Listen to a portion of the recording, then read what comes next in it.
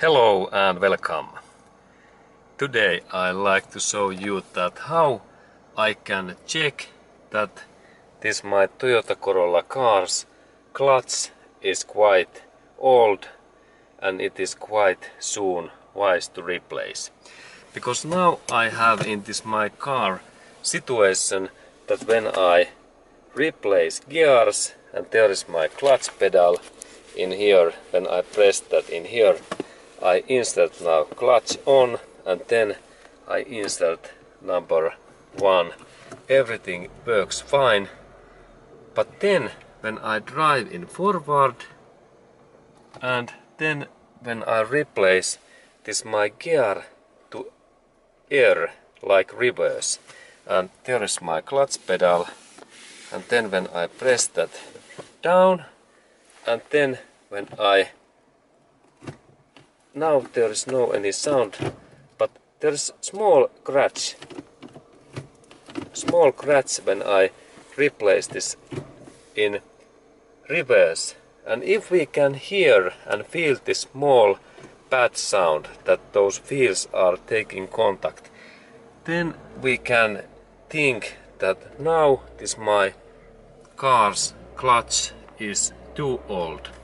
And in that my case there is also a situation that when I press down this clutch and then when I insert number 1 in on and then when I start to drive in forward, this clutch takes contact only in very near.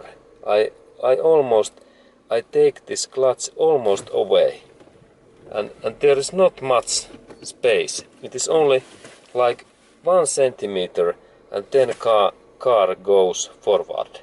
And that means that my car's clutch is almost in 90% worn out. And I need to, actually I have to replace this new clutch. Okay, because it is too worn out. And now when I press this clutch in on, and you can also test, and then if you insert this reverse, this R,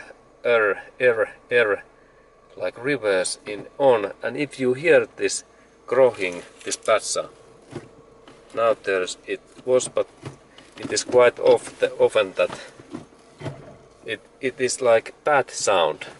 Then we can see that now my clutch is not working.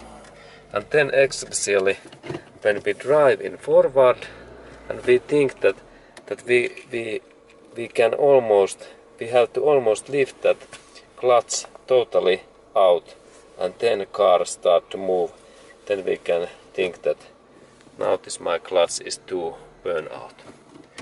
Okay, and especially this reverse bad sound is bad signal. Okay, and that kind of information today, and of course thank you very much for watching that video.